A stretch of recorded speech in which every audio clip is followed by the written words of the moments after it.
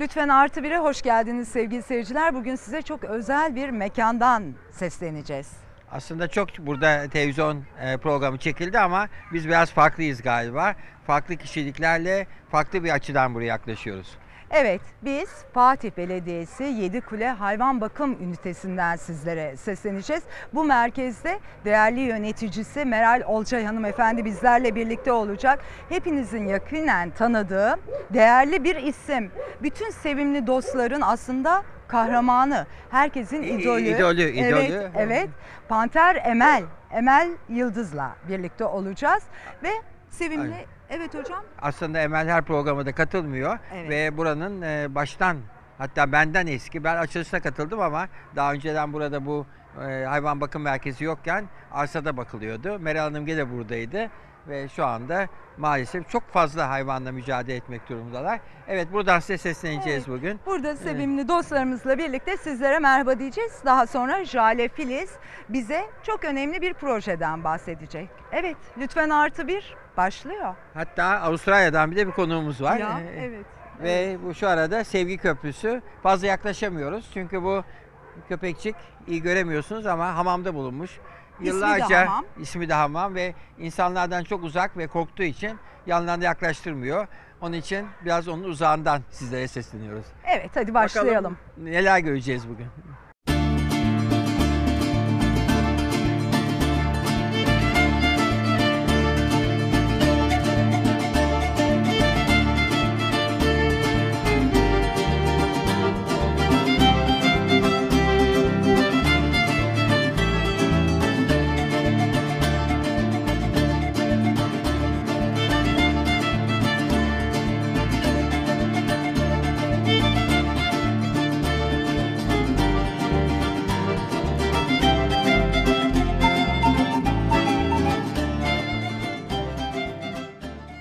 Efendim, ekranların başına hoş geldiniz. Ben Orhan Kural. Tekrar bir programda ve bir hayvan bakım merkezinde beraberiz. Bugün programı sevgili Sibel Çakır ile birlikte sunuyoruz.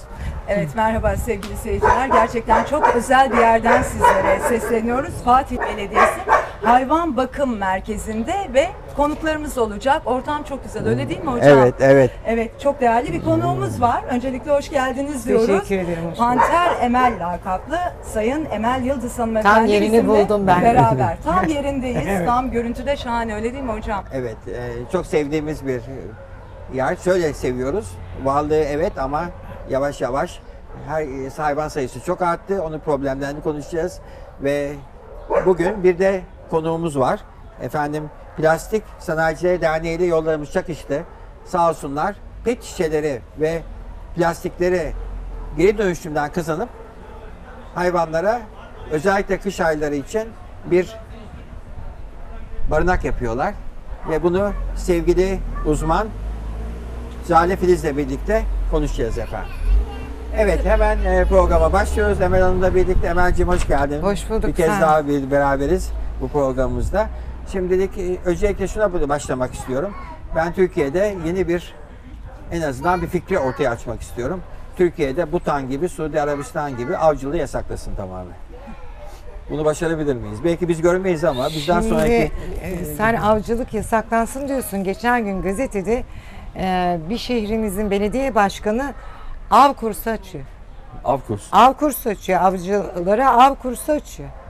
Yani o biraz senin söylediğin inşallah da hayal gibi bir şey. İki ülke bunu yaptı. Evet. Bir de bir ada yaptı şu ana kadar ama bundan sonra dileriz devam eder.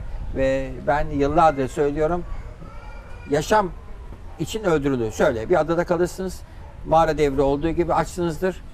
Yaşamak için bir başka varlığı öldürmek zorunda kalırsınız, üzülseniz de. Bu anlaşılır bir şey. Ama zevk için öldürmek hiç anlaşılır bir şey değil. Hiç. Kesinlikle. Ne diyorsun Kesinlikle, bu konuda? Tabii ki ben de çok karşıyım. Aslında çok doğal bir ortamda programı yapıyoruz. Burada da sevgili izleyicilerimiz de görüyordur. Burada da minicik bir sevimli Evet, dostumuz. ben yatmak istiyorum böyle. Şimdi zaten Osmanlı döneminde esnaf loncalarına avcılar alınmazlardı. Birkaç kategoride şeyle beraber, meslek erbabıyla beraber. Bu diğerleri dolandırıcılar, hırsızlar filanla aynı kategoride sayılıp alınmazlardı. Yani böyle Osmanlı'nın da böyle bir geleneği var yani. Sevilmiyordu avcılar yani sevilmezler. Orhan'ın dediği gibi bu sebepten. Bir de Cerrahpaşa Hastanesi'nin profesörü Mansur Beyazyürek avcıların ruhsal rahatsızlıklarından bahseder. Yani ruhsal rahatsız olan kişiler ancak avcı olabiliyor. Yani kompleksleri yani bozuk. Yoksa böyle normal falan herhangi birisi zevk için gidip de bir canlıyı öldürebilir mi yani? Hani bir profesör söylediği için bunu bahsettim. Diğerinde Osmanlı öyle yaptığı için bahsettim. Kendi şeylerim değil yani ürettiğim bir şeyler değil. Evet, gerçekten çok önemli. Ne güzel. Bu da kendinden geldi yattı. Zannetmeyin ki sevgili seyirciler biz bunu buraya yatırdık. Hayır, zaten yatıramazdık. Kendi isteğine geldi. Herhalde bizlere olan sevgisini gösterdi. Evet, ama bu hayvanların buraya düşmesinin sebebi sizlersiniz. Şöyle ki evlerinize heves ediyorsunuz, alıyorsunuz. Özellikle anneler günü, sevgililer gününden sonra sokaktaki hayvan sayısı artıyor. Evet, niye dersiniz Sibel? Hocam gerçekten ben de bugün çok etkilendim. Yani buraya geldiğim zaman bu hayvan bakım merkezine başka bir dünyada olduğumu hissettim ve sorduğumda bütün bu sevimli dostlarımızın hep terk edildiğini öğrendim. Ama bu bir şey meselesi yani alanlar filan şeyli değil, suçlu değil. İthal hayvan yasaklansın. Evet. Hayvan isteyen sokaktan bir hayvan, barınaktan bir hayvan edinsin. Zaten bunların en uzun ömürlüsü 15 sene yaşıyor, 13 sene falan yaşıyor yani çok da yaşamıyor. Onun için habire ithal hayvan geliyor, alıyorlar oyuncak diye 15 gün sonra sokağa atıyorlar. Şurada içeride 500 tane cins hayvan var. Yani alıp sokağa atılmış hayvan var. Yani pet shoplarda hayvan satışı yasaklar. Avcılıktan daha önce bu. Doğru. Bu daha önce. Kesinlikle öyle. Yıllardır söylüyoruz. Bir ara sanıyorum Kadıköy Belediyesi böyle bir karar aldı. Ne kadar uygulandı bilmiyorum. Ama kesinlikle siz de evinize sokakta gördüğünüz bir tavşanı, boyanmış bir civcivi almayın. Ölürler. Hayır, oyuncak tavşan değil. niye eve alınsın anlayamadım zaten. Satıyorlar, kavga ediyorum. Sen de kavga ediyorsun. Yani Burcu Güneş diye bir şarkıcı geçenlerde baktım televizyonda. Rastlasam kavga edeceğim. Rastlamıyorum yolda. Pek gezmiyorum da. Şey çektiriyor. Nedir o? Niyet. Hani yolda tavşanı çektirdi okuyor. Yani bu tavşan acaba burada ne arıyor demiyor. Yani hiç böyle bir kafa çalışmıyor. Nasıl oluyor Belki anlamıyorum. o anda sempatik geliyor. Hepimiz belki yaptık ama doğru. Yani bu hayvan burada ne arıyor demiyor kimse. Bu şeyler parti genel başkanları mitinglerinde güvercin uçuruyorlar. O güvercinler aksesuar oluyor. O kalabalığın içinde. O güvercinlerin işini. Yani ondan sonra da sor her biri doğa sever, canlı sever, hepsini sever. Evet. Emel Hanım benim aklıma şöyle bir soru geldi. Hocam buyur Sibel Çakır. barınaklar yani yeterli mi İstanbul'da ya da Türkiye'de? Ama zaten niye olsun barınak? Yani Barınak ne demek barınak? demiyoruz. Hayvan Toplama kampı. aslında Bak sevimli güzel bir- kardeşim böyle yerler, burası için söylemiyorum genel olarak toplama kampları. Çünkü insanlardan hayvanlara yaşam alanı kalmadı. Her yer beton, her yer asfalt. Yani içecek bir damla suları bile yok. Yani oradan yola çıkmak lazım aslında. Kesinlikle. Buralar toplama kampı. Onun için Bakım merkezi. bakım merkezi değil yani toplama kampları buraları. İnsanlar sokakta istemiyorlar, evlerinde istemiyor, sokağa atıyor veya komşusu şikayet ettiği zaman sokağa atılıyor hayvanlar yasal olarak. Ondan sonra da habire hayvan ithal ediyoruz. Hayvan ithali durmadan bu sorun çözülmez. Yani bu toplama kampları eksilmez. Sonra bir tabir var. Başıboş hayvan diyorlar. İyi mi? Yani hayvan Ne muhakkak demek bir yere bağlı olacak. Ne demek başıboş? Ne demekmiş Ne başıboş demek hayvan? başıboş? Ne demektir yani Bilmiyorum. başıboş hayvan? Hayvanlar insanlara tabi. Yani bir sahibi varsa o Bir de hayvan var. şeyler yapılıyor arada sırada. Hayvan zaten başıboş olur. Güzel hayvan Yarışmaları. yarışmaları falan yapılıyor. Ne demek? Çekin ne demek? Ne demek? Çekin Bilmiyorum. ne? Bir hayvanın çekin olması ne demek? Yani bunu da anlayamıyoruz. Hangi hayvan çirkin ki? Kim karar veriyor kimin güzel, kimin çirkin olduğuna? Bence tek çirkin olan insan türü. Kesinlikle. İnsan türü gerçekten ama doğa çok güzel yolunu buldu. İşte iklimleri değiştiriyor, depremleri yaratıyor. Bu türden kendini kurtaracak doğa. Bir tek ondan dolayı mutlu oluyorum. Bunu düşündükçe mutlu oluyorum. Evet belki bizim onlara davranışımızdan dolayı doğanın Her bize şeye yalnız tepkisi. onlara değil ki insanların ne orman bıraktılar, ne dere bıraktılar, ne deniz bıraktılar, hiçbir şey bırakmadılar. Hocam bir de çok enteresan yemek saatleri, su her şeyleri zamanlı ve saatli. O kadar güzel bakılıyor ve ilgileniliyor ki burada onlarla. Çok mutlular. Baksanıza ki. Yalnız bütün belediyelerin belediyede olan hayvanlar böyle durumda değiller. Onun için her belediye yapmış olmak için yapıyor. Oradaki hayvanlar ziyan ve telef. Tabii bu da bir sistemin yani getirisi. Bir taraftan hayvan gelecek, pet shoplar satılacak, sokağa atılacak, böyle barınaklar kurulacak. Yani kapitalizm böyle bir şey işte. Bir de bir şey anlayamıyorum. İnsan diyorlar en üstün varlık, her şey insan için. İnsan düşünür, karar verir, konuşur. Peki buna kim karar veriyor? Kimin daha üstün olduğunu? Hayır, kirpiler de aynı şekilde düşünüyor ama en üstün biziz diyorlar. Ne biliyorsun? Tabii. Tilkiler öyle düşün demediğini ne biliyorsun? Kendi aralarında en üstün biziz.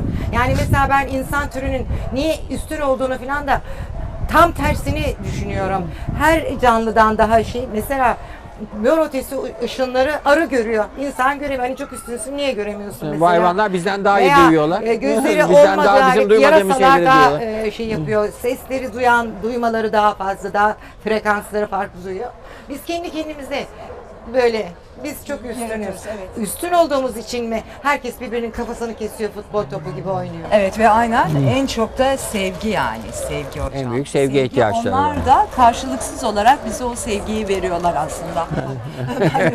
Korkma. Ben anladı kendisinden konuşulduğunu. Sivrisinek, bakın iyi dinleyin. O beğenmediğiniz sivrisinek, tehlikeli bulduğunuz sivrisinek havadan herkesin kan grubunu tespit eder. Ve ona göre bazıları derler ya işte sivrisinek benim kanımı sevmiyor, almıyor. O anda o kana ihtiyacı yoktur. Onun için almamıştır. İleride alabilir. Ve sivrisinek olmasaydı hiçbiriniz ameliyat olamazdınız. Sivrisinek sayesinde biliyorsunuz 2 tane sıvısı var. Bir sıvıyla orayı uyuşturuyor ve kanı alıyor ve sulandırıyor. Bunlar olmasaydı hiçbir şekilde ameliyat olamazdınız. Anestezi. Sivrisineğe çok şey borçlusunuz. Çok şey. Aslında bu sıcak havalarda yani onların korunması daha mı farklı davranmak lazım? Yani evde beslediğimiz sevimli dostlarımıza. Sıcak onları çok etkiler mi?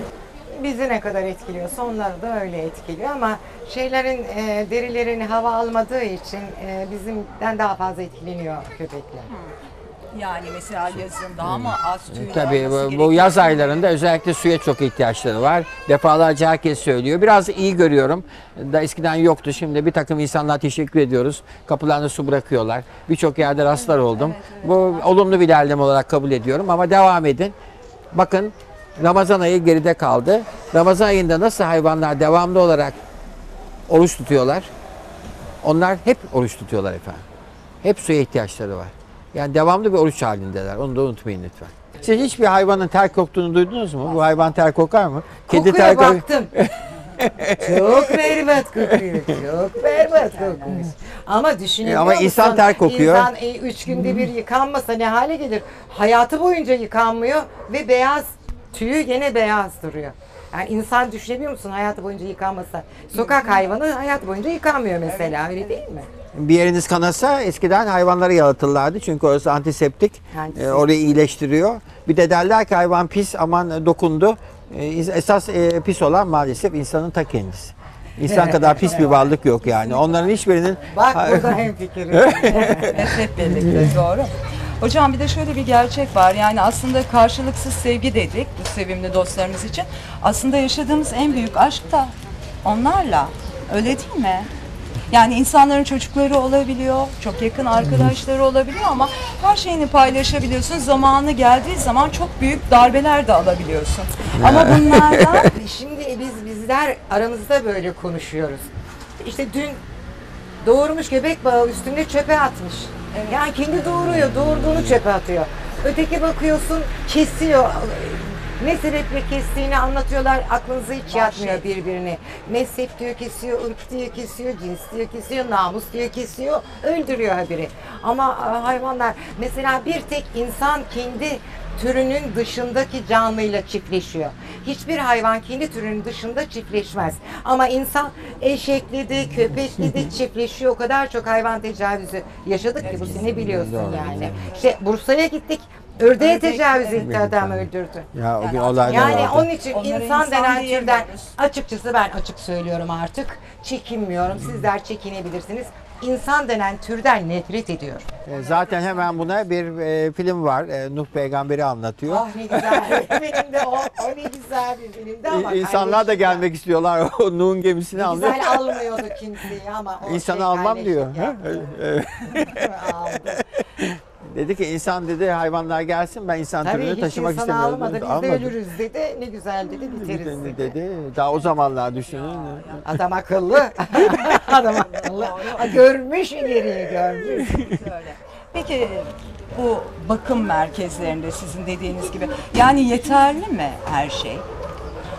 Bilemiyorum çünkü benim farklı dünya görüşüne sahip olduğum için ben yani bakım merkezindeki hayvana sorsanız acaba bir ay hür mü yaşayayım ister, 10 sene burada barınakta mı kalayım ister. Yani burada mutlu mudur? Hiç sanmıyorum. Yani özgürlüklerini kısıtlayın, getirin buraya tıkın, atın istediğiniz zaman önüne bir lokma yemek falan. Yani şey olduklarınız, yani genel anlamda söylüyorum, burası Evet, için tabii. söylemiyorum. Tabii. Yani hayvanlar özgür canlılardır. Sonra beton yığınların içindeler. Toprakla buluşamıyorlar, dolaşamıyorlar. Yani ve maalesef de ufak hayvanlar zaman içinde tabii buraya atıldıkları zaman belki yaşama şansları da olmuyor. Peki bizlere düşen çok büyük görevler var ama bunu da nasıl duyuracağız ve ne kadar çok kitleye ulaşırsak o kadar çok faydasını göreceğiz. Yani en azından buradaki bakımlarda bile bezli olan, ameliyatlı olan dostlar var. Onlar bir süre kalıyorlar burada. Onlar düdüklü tencerenin böyle şey hava çıkarması gibi patlamamak için o kadar. yani kendi kendini kandırmanın, sübap görevi görmenin dışında bir işe yarayacağını sanmıyorum. Keşke dediğiniz gibi olsa ben de hani öyle inanıp rahatlayabilsem. Hiç inanmıyorum. Evet, Yani çünkü öyle şeyler yaşıyorum ki bir günde hayvanlarla ilgili hani anlatsam zaten. Bunlar bir çeşit hapishane yani Program burası değil. onlar için. Mühim olan buraya düşmemelerini sağlamak ve biz hepimiz kısırlaştırmalarına yanayız. Ben Kısırlaştırın. ondan da diyemeyeceğim yani. Kısırlaştırma Ben belki öyle biraz bir hakkım azalmaları olduğunu da için. düşünmüyorum. Ama güzelim şimdi mesela bugün Yani seninle ben bir düşünmüyorum kedi gördük. yani. O kedi belki Tamam. seni de üzdü, beni de Hani ben üzdü. karışamıyorum. Peki. Evet, harikasınız. Biz Emel Hanım'a teşekkür edelim o zaman. Ben de teşekkür Evet, ederim. Bizlere çok teşekkür ediyoruz.